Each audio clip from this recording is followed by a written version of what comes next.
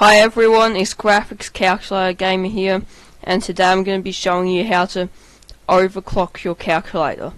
Now you may have noticed that the Super Nintendo Entertainment System games that I showed you how to put onto your calculator last video were maybe a little laggy. So today I'm going to be showing you how to overclock your calculator using an automatic overclocker. Okay. So first of all, open Google, type in Nover 3.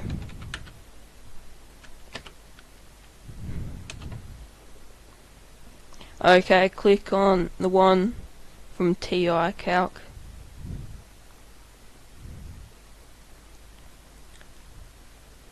Okay, so here it is.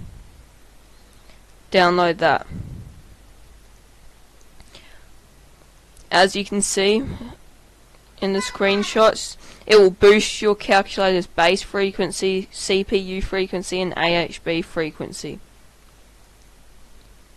Okay, so open this up, show and follow it. Extracts that,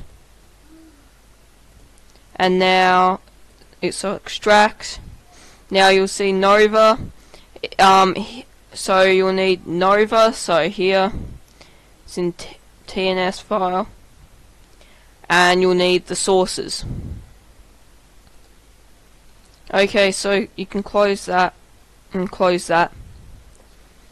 Also, you're going to need to have Endless installed as well to use this program. So if you haven't already got Endless installed, then just have a look at my first video showing you how to install Endless onto your TI Nspire CX or CX CAS.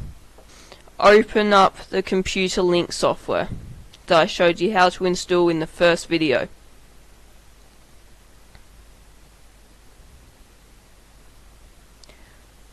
Okay, so once you've plugged in your calculator, click refresh. Click select. Okay, so create a new folder. Call it Nover. Okay. Open your folder called Nover. Drag Nover into this folder. Okay, so then that should appear. And then drag sources underneath it. Okay, so that's alright if an unsupported file was encountered. Doesn't matter. Okay, so now we can close this and have a look at Nover on our TI Nspire CX CAS.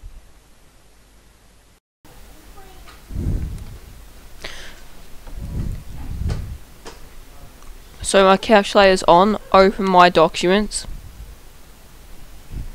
Nover will automatically find the best overclocking settings for your calculator once you open it. So open it, and as you can see, it has already overclocked my calculator a lot. So it is still possible to adjust them though. So you can move them up and down.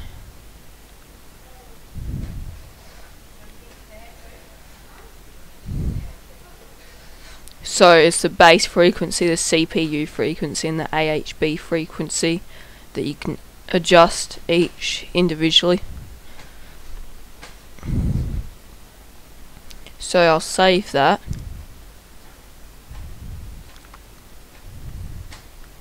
The instructions on how to save it are on the program. Okay, so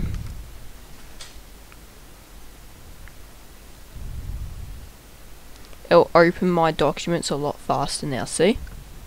Rather than loading that whole time. When you play video games, it'll be a lot faster as well.